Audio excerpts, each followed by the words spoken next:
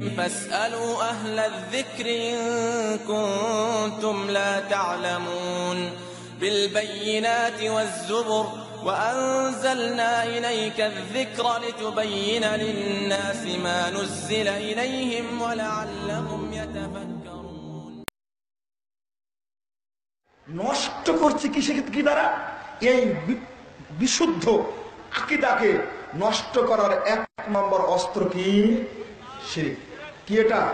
শিরক। এক নম্বর অস্ত্র হলো শিরক। বাংলাদেশের মানুষ আল্লাহকেই চিনে না, তো ইবাদত কবুল হবে কেমনে? কথা বুঝতে পারেননি? আল্লাহকেই চিনে না। বাংলাদেশের 16 কোটি মানুষের মধ্যে যে 3 কোটি ধরা হাদিস, তার মধ্যে বাদ দেন আরো 1 কোটি, 2 কোটি বাদ দেন, আর থাকলো 1 কোটি। বাকি লোকের আল্লাহ সব জায়গায় থাকে, পায়খানা থাকে, বাথরুমে থাকে। কিছু সংখ্যক আহলে হাদিসের আকীদা হলো আল্লাহ আরশের উপরে সমুন্নত। আল্লাহ আরশের উপরে কি? যাদের আল্লাহ সব জায়গায় বিরাজমান, যাদের আল্লাহ নিরাকার, তারা কোরআনের আয়াতকে অস্বীকার করেছে, হাদিসকে অস্বীকার করেছে, তাদের আমল কি কবুল হবে? আল্লাহ সম্পর্কে যার ধারণা সঠিক না, তার কোনো ইবাদত আছে? একটা লোক নারায়ণগঞ্জ ফতুল্লাহ শহরে, নারায়ণগঞ্জ শহরে একটা লোক তাহাজ্জুদ পড়ে, 30টা মসজিদ তৈরি করে দিয়েছে। ধরেন 30টা মসজিদ তৈরি করেছে, অন্তত 10টা মাদ্রাসা তৈরি করেছে। ও রোজা রাখে, নামাজও পড়ে। লোকটা হিন্দু। কি? আপনি হিসাব করে বলেন, আল্লাহ বলেন ফামাইয়া আমাল মিসকালা দাররাতিন খায়রান ইয়ারা ওয়া মাইয়া আমাল মিসকালা দাররাতিন শাররান ইয়ারা। এক জাররা পরিমাণ নেকি করলে কি দেখতে পাবে? কে বলছেন? আল্লাহ বলছেন। আল্লাহ বলছেন, আল্লাহ নবী বলছেন মান বানা লিল্লাহি মাসজিদান বানাল্লাহু লাহু বাইতান ফিল জান্নাহ। যে ব্যক্তি আল্লাহর জন্য একটা মসজিদ তৈরি করবে, তার জন্য আল্লাহ জান্নাতে একটা ঘর তৈরি করবে। 30টা মসজিদ তৈরি করেছে, জান্নাতে ঘর পাবে না কেন? ও হিন্দু তাই সুজা বুঝলেন, কিন্তু আপনি মুসলমান তাই সুজা বুঝলেন না। আপনার আর হিন্দুর আকীদা যে একই সমান। এই বক্তব্য থেকে উস্তাদ ছাগরিদ দুইজনা মিলে বড়র গাছ ভেঙে আসলাম। সেই এক বড়র গাছ ভাঙ্গার ঠেলায় 4 মাস 2 দিন জেলখানায়। সুজা জেলে ঢুকো, কোনো কথা নাই। গাছের ছাল তুলছে নারায়ণগঞ্জের মহিলা, এই নারায়ণগঞ্জের মহিলা, তার শ্বশুর সাথে আছে, তার শ্বশুর সাথে আছে। তো আমি জিজ্ঞেস করছি ছাল কি করবেন? তো যেটা বড়র গাছের ছাল, বুড়ির বড়র গাছ, এটা বরকত। আমাকে আমি বলছি আপনি কি মনে করেন সে 1500 বছর পূর্বের বড় গাছ? তো মহিলা খুঁচা মারছে আমাকে। খুঁচা মারা কি জানেন? বলছে আপনারা বিশ্বাস না করলে আমরা বিশ্বাস করি। ও খুঁচা মারার দরকার ছিল। বলছে আপনারা বিশ্বাস না করলে আমরা বিশ্বাস করি।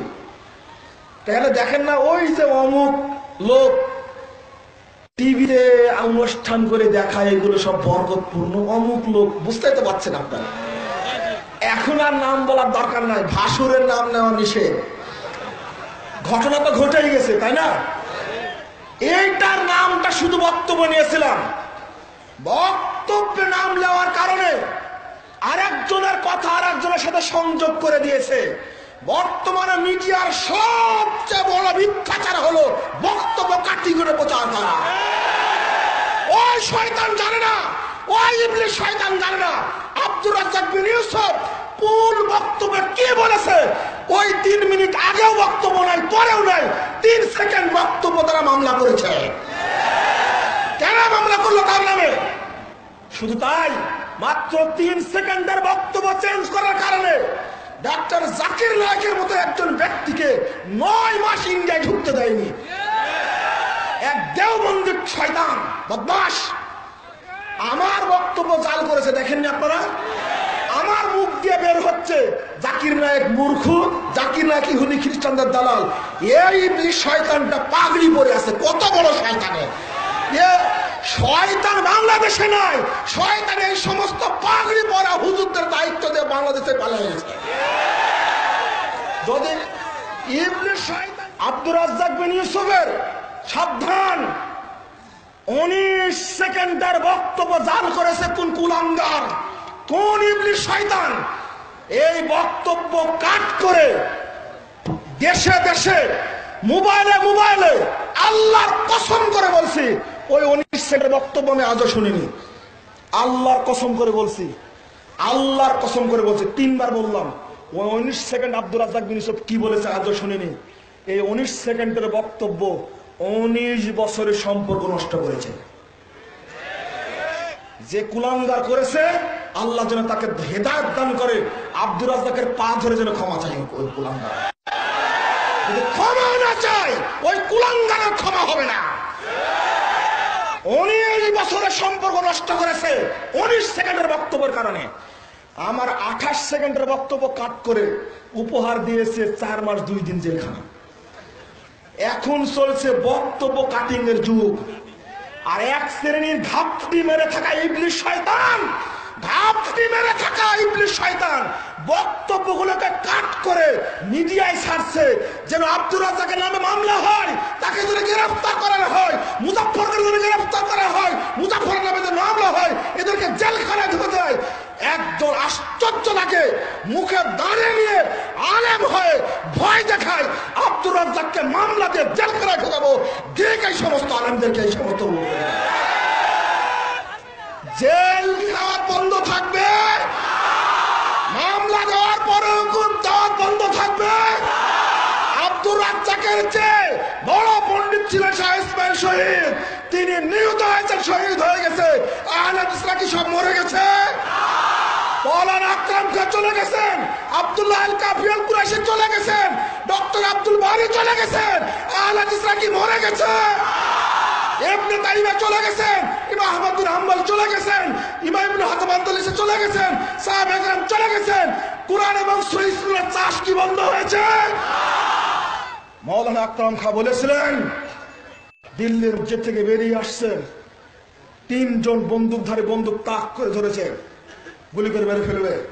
মওলানা আকরাম কথা বলতে, এই থামো, আমাকে গুলি করছো মনে? শুনে রাখো, বন্দুকের গুলি দেখায় আমাকে ভয় দেখিয়ে লাভ নেই। এই বন্দুক দিয়ে আমিও পাখি মেরেছি, লাভ নেই। আমাকে হত্যার আগে কথাটা শুনে নাও, 3 জন বন্দুকধারীর হাত থেকে বন্দুক পড়ে গেছে। মানে দেখো, আমি আকাঙ্ক্ষা বলছি, যদি এই দেশে আমাকে যদি হত্যা করা হয়, আমার দেহ থেকে যত কোনা রক্তের ফুটা বের হবে, যত কোনা রক্ত বের হবে, ততজন আকাঙ্ক্ষা এই দেশে জন্মগ্রহণ করবে। এক আব্দুর রাজ্জাকের নামে মামলা করে কোনো লাভ হবে না। আল্লাহ লাখ আব্দুর রাজ্জাক বিন ইসলামকে তৈরি করে দেবেন, লাখো জামিয়া সালাফিয়া তৈরি করে দেবেন ইনশাআল্লাহ। আল্লাহ নবী বলছেন, লা তাজালু তাইফাতু মিন উম্মতি যাহিরুল হক লা ইয়াদুররুহুম মান খাযালাহুম হাত্তা ইয়াতি আমরুল্লাহুম কাযালিক। সাহাবীরা, আমি বলে যাচ্ছি, সর্বদা একটি দল হকের উপরে বিজয়ী থাকবে, বিরোধীরা তাদের কোনো ক্ষতি করতে পারবে না। ইতিমধ্যে কিয়ামত চলে আসবে, তারা বিজয়ী হিসাবেই থেকে যাবে। এই হাদিস প্রেরণা যোগায়। আমি শেষ মুহূর্তে আহ্বান জানাবো, আসুন এজ এ আহলে হাদিস, আমি আহলে হাদিস আকীদা পোষণ করি, সালাফি আকীদার পোষণ করি, আমি আহলে সুন্নাহ ওয়াল জামাতের আকীদা পোষণ করি। আমি আহলে হাদিস হিসাবে আমার মূলনীতি একটাই, মা আনা আলাইহি ওয়া সাহাবী, আমি এবং আমার সাহাবীরা যে পথের উপরে আছি, এই পথের উপরে যারা থাকবে তারাই মুক্তিপ্রাপ্ত দল। শুধু আহলে হাদিস আকীদা, সালাফি আকীদা হিসাবে আমরা ঐক্যবদ্ধ থাকি। আল্লাহ তুমি আমাদেরকে কবুল করো, আমিন। যতক্ষণ পর্যন্ত ঐক্যবদ্ধ না হবেন ততক্ষণ পর্যন্ত বিজয় আসবে না। দুর্গম গিরি, কান্তার মরু, দস্তুর পারাপার লঙ্ঘিত হবে রাত্রি নিষেধ, যাত্রীরা হুঁশিয়ার। দুলিতেছে দড়ি, ফুলিতেছে জল, ফুলিতেছে মাঝি পথ, ছিড়িয়াছে পাল, কে ধরিবে হাল, আছে কারো হিম্মত, কে আসো জোয়ান, হও আগিয়ান, হাকিছে ভবিষ্যৎ, এ তুফান ভারী, দিতে হবে বাড়ি, নিতে হবে তরি ভার। কাজী নজরুলের কণ্ঠে ধ্বনিত হয়েছিল, এই জন্যই এই দেশ থেকে ব্রিটিশদেরকেও তাড়ানো হয়েছে, এই দেশ থেকে ইংরেজ হানাদার বাহিনীকেও, পাকিস্তান হানাদার বাহিনীকেও তাড়ানো হয়েছে।